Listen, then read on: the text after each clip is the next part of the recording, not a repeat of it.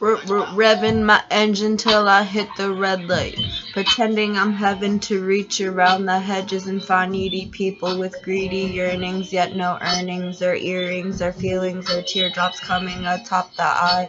Why cry when you can fly or die? Oh, my freezing fingers and thumbs on the rise. It's always a surprise for those guys risking their lives to surmise the reprise and figure out lies by their size.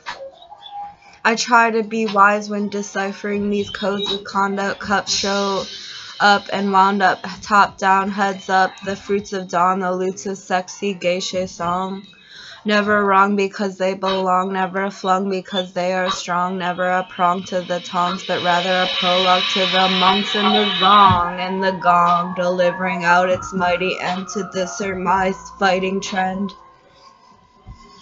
Our heroes bend and lend and near to all those who fear, because with them it is clear, revered, safety, endeared, and racing toward the problem like, geeeeez, let me solve it.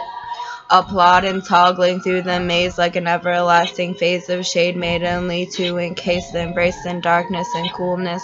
Lost like a princess doing dances to win her freedom, she rules with smoothness. The believers take high note in their duels, yes, lest we get forgotten in the bondage of life's trials and tribulations.